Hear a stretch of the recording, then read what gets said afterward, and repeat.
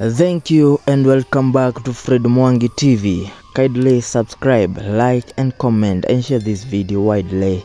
A Mama Mboga based in Nairobi stand congregants of the New Life Church after she gave Kenya shilling 6 million handed to her by Nairobi CIDs to Pastor Ezekiel Odero. Speaking during a live service on February 3, 2024, the businesswoman narrated what transpired as she asked the pastor to bless the money.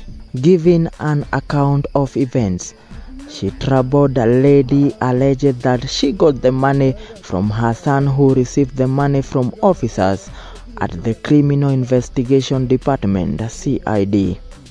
According to the woman, the officers retrieved the money from her son's car and headed to the nearest bank to exchange it for Kenyan currency.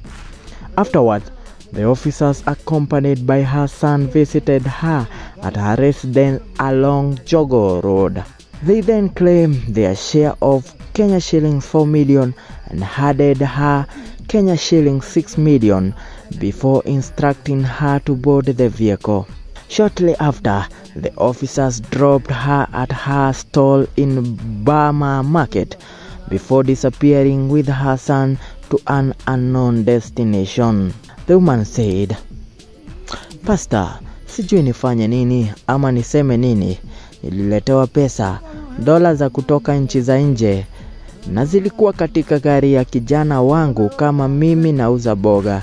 Nilitoka mwishowe, ama CID wakakuja, wakaleta pesa. Rafiki ya kijana walienda kwa bank, wakabadilisha pesa ikafika milioni 10. Kumaliza wakakuja mahali nilikuwa nauza mboga, wakanipatia milioni 6, wakaenda na kijana wangu." Now, following the outcome of events, the woman headed to the altar to seek the pastor's assistance out of fear that the amount in question may have been proceeds of crime.